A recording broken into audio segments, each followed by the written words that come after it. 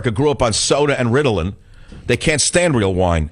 So they modified the wine in Napa Valley. And they made it like sugar wine. Oh, I was going to get to a health thing, too, today. Wait. I wanted to talk about this. I saw another headline I wanted to get to.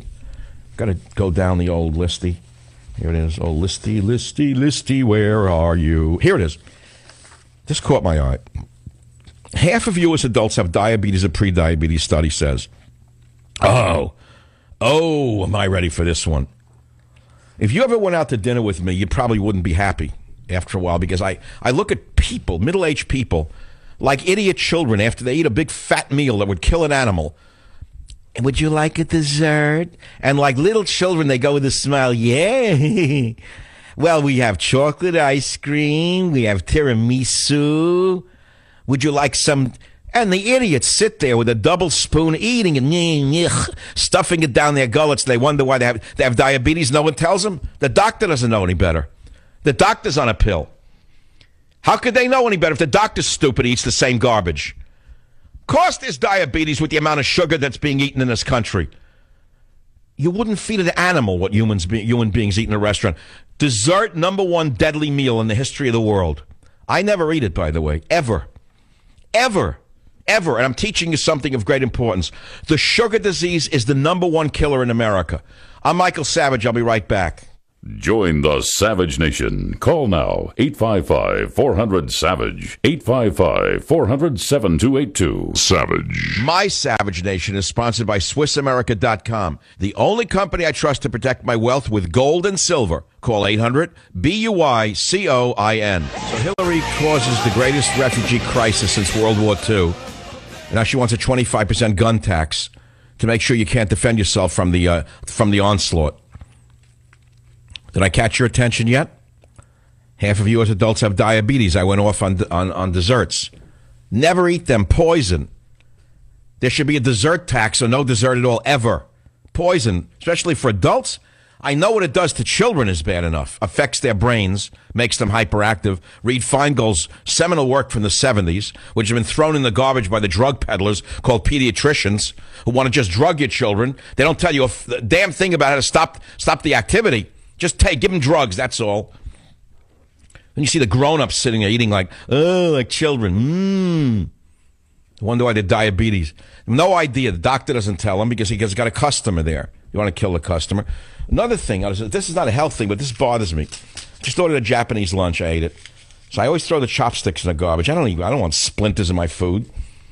That's why we invented a fork in the West. I'm going to eat sticks. The reason they ate sticks in the East is they didn't have forks. They cut down a tree and ate with twigs. And still, give me chop. I love all the liberals sitting in Japanese restaurants to show you how smart they are to eat with a chopstick. They want to be accepted by the owner. Get out of here. Bring me a fork, Johnson. Just get it over here. And give me the chopsticks. Now, here's why I don't like chopsticks. Forget that they're stupid to use, #1. It's like an effete thing to sit in a restaurant with the sticks. Well, the libs try to show you how good they are. What good little boys and girls they are, the schmendricks. Do you realize it's causing deforestation in Asia? Chopsticks? I know you don't. See, I see things macro, micro. Billions of these things are used every day by Asians. And where do they come from? Trees. They cut down trees. Chopsticks are made from trees. Deforestation is occurring because of the use of chopsticks. Make them buy stainless steel forks. Make them out of aluminum. Ban the chopstick, or you make them out of some reusable, material like porcelain. Do you understand how intelligent that is? But no, dismiss it because I said it.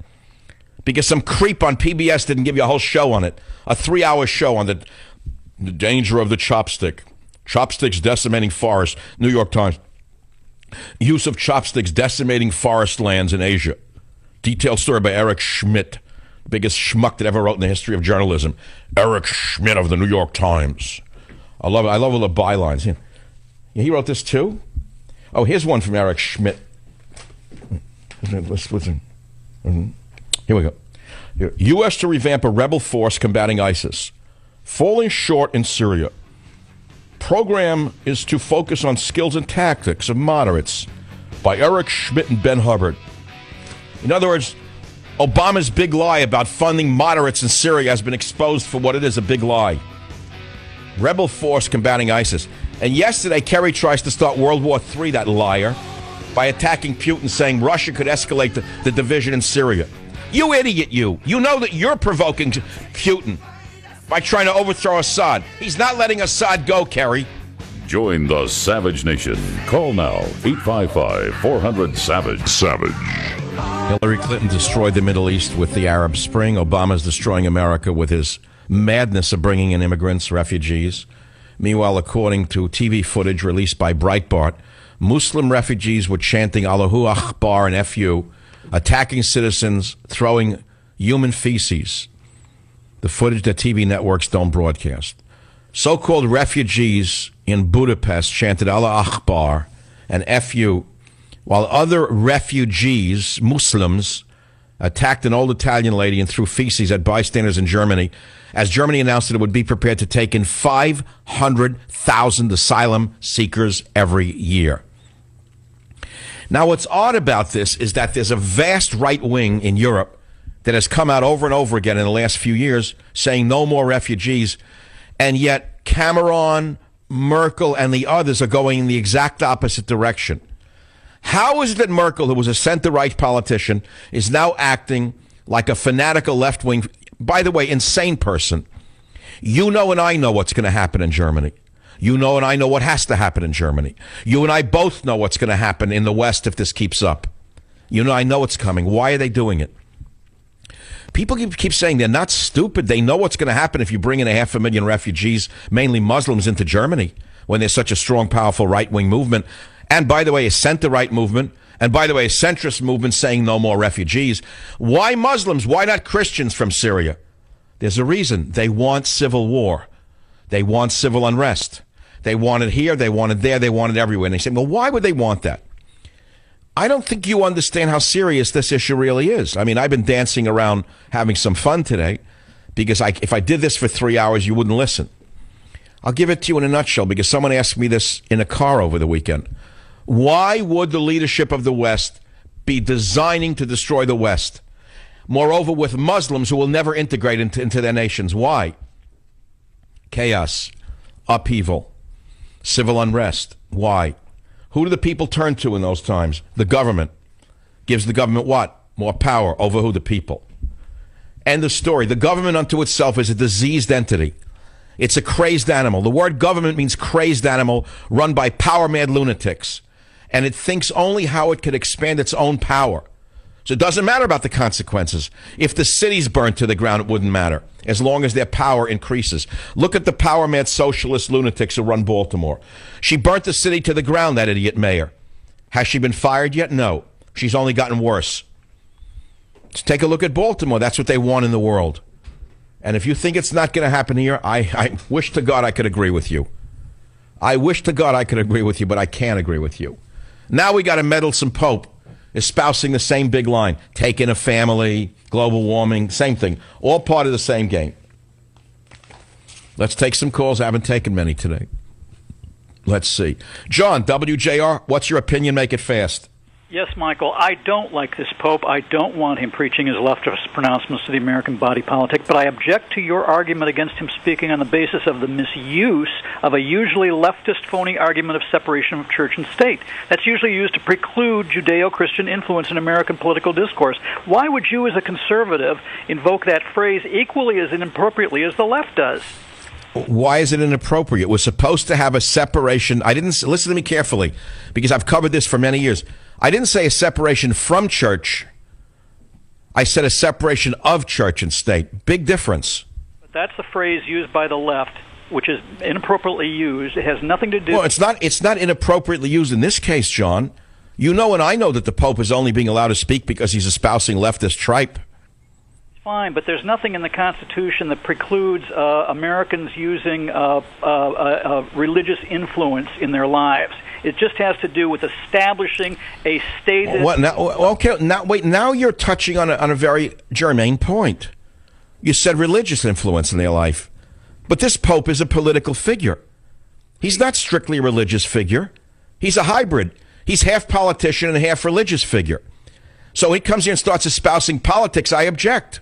Okay, but don't use that phrase, because the left uses that phrase all too inappropriately. Or so what would you use to say it's inappropriate for the Pope not to speak before Congress? And by the way, you sound like a very educated man. Can you name a time in the past when a Pope addressed Congress?